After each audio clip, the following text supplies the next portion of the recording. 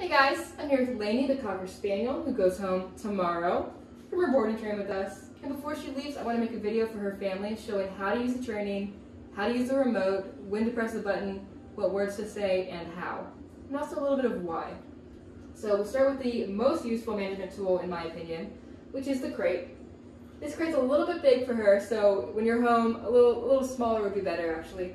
Just enough room to stand up, turn around, and lie down comfortably. So maybe like half this.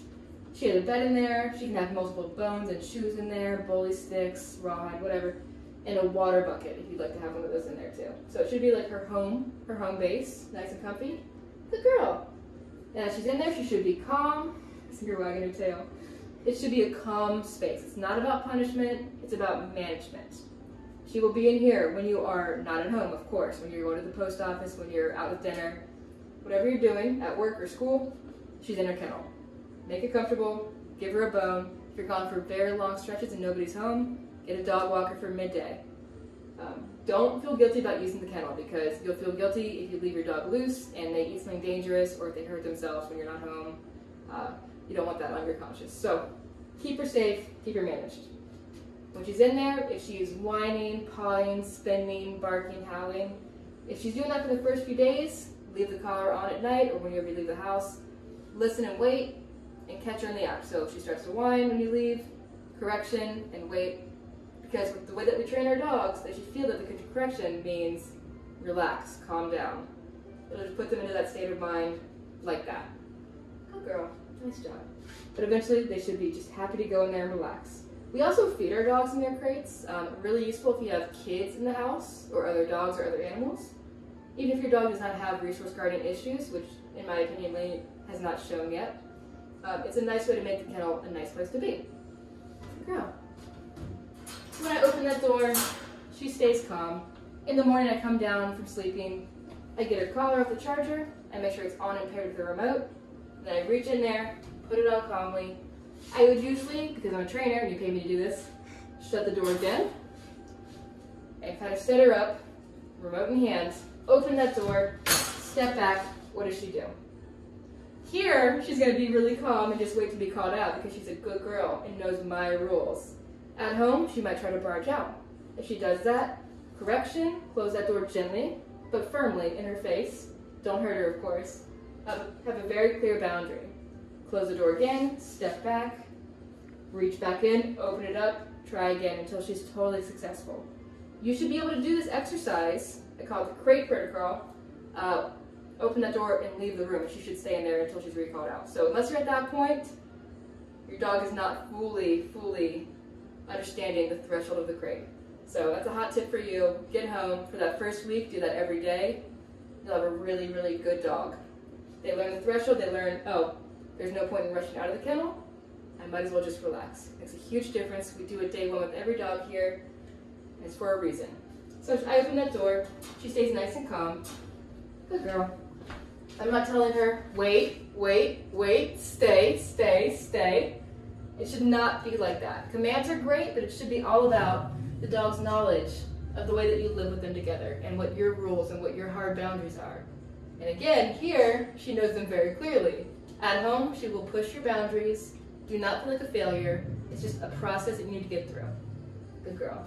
We come over here, and to get her out of the kennel, I have a few options. I could tell her to break, which means she's free to run around and be wild, which is not the precedent I want to set with the threshold like a kennel door.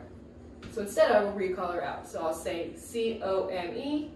If she comes to me, good girl. If she seems confused, I'll go ahead and tap the T button here, T for tongue. And that should mean, come find your human, and sit her down at my feet. Laney, good girl. And her name does not mean anything, but listen for direction. If I say Laney and she shoots up and tries to run out, I would say N-O, tap, get her back in there, close the door, and reset it once again. Is it arduous? A little bit if your dog's struggling at first, but it's so worth it. So take the time every day to work on them. Laney, come! So confusion. Good girl, the tone gets her right to me. Good girl, nice job. And she comes and she sits her down at my feet, like a good girl. She's a really nice dog. You can do a lot of things with her. Just stay with the training, she's gonna be awesome. All right, so I get my dog out of the kennel. She's in a safety position, and I sit her down at my feet. Now I'll tell her, heel. Good girl. And we'll kind of heel around the house a little bit.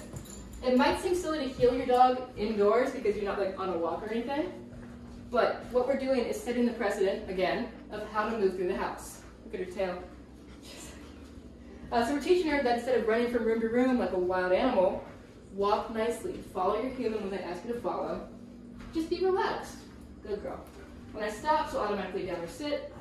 I'll put her in a down right here so I can do some chores. When I stop, she sits. Good girl. Down. Nice job, Mama. And I praise her, because praise is also very important. If you never tell your dog they're doing the right thing, they won't want to do it. So make sure you're telling them, good job. Nice job. All right, you can pause that.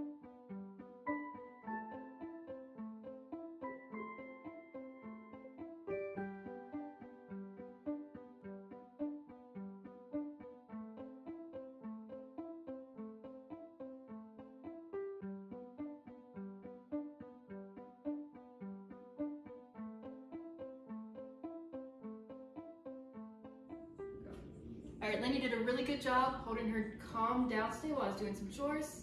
I'll leave her in here, stay, and come in this room and show you something pretty cool.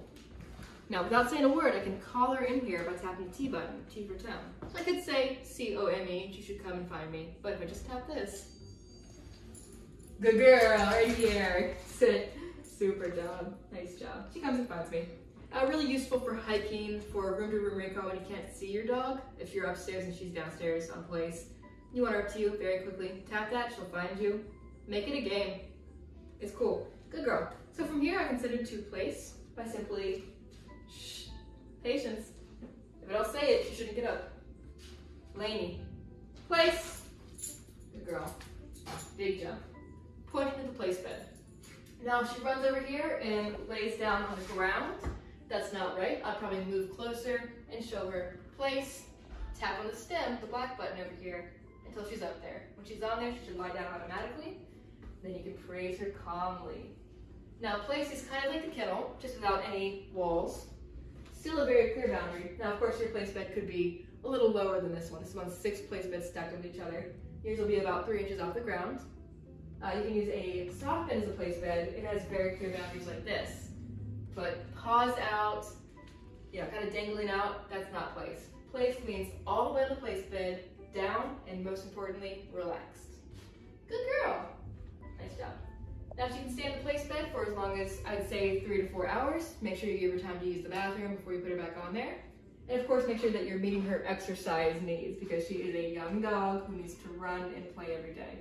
And you didn't get a dog to just have him on place all the time anyway. So use it every day while you're making dinner, while you're eating dinner, while you watch a movie or have game night as a family. Use it, keep them sharp, keep them calm. You have a really easy resource. Someone's at the door, place, relax as you enter that door. Good girl. Now for a while, I would recommend using a tie back in the window, so I can show you that right now. You put the leash on the dog, preferably a 6-foot leash, on the dog, and then shut it in the window. And it should be long enough that your dog can actually get off the place bed and make that mistake, so they're not being physically held onto the bed with a tight leash. 1, dangerous if you're not watching them. And 2, kind of defeats the purpose of the training. She understands, with or without a leash, get in the bed, stay in the bed, relax. Right? But for those first few weeks or months, when you leave the room and your dog's on place, maybe you go to get your popcorn from the kitchen, and you come back in, and by the time you get back in here, she's across the room chasing the cat or in the kids' toys. With the tie back, the 6-foot leash shut in a window or around a heavy piece of furniture, she can make the mistake so you have time to come in and correct her for it, because of course you would not leave the room without your remote, right? You can come in, correct her for it, and she has a learning experience instead of practicing bad behavior like chasing the cat. Good. But of course, eventually your dog will become really, really proficient with the place command. You don't need a tie back. Good girl. And like I said, you didn't get a dog just to have him on place. So to get her off, Laney, break! Yay! Now it's time for playtime, snuggles, whatever you're gonna do with her, break. Good girl. Now even on break, she's not allowed to jump on you or nip you unless you actually invite her to get up. Good girl, nice job. I like to teach all my dogs the kind of hug cue since people are gonna do it. But if she jumps on me without being told, no, correction. and then remind her right again. Break! To be silly and appropriate this time. Hi, baby. She's a really nice little girl. I know that her family's gonna really enjoy her with her in her training.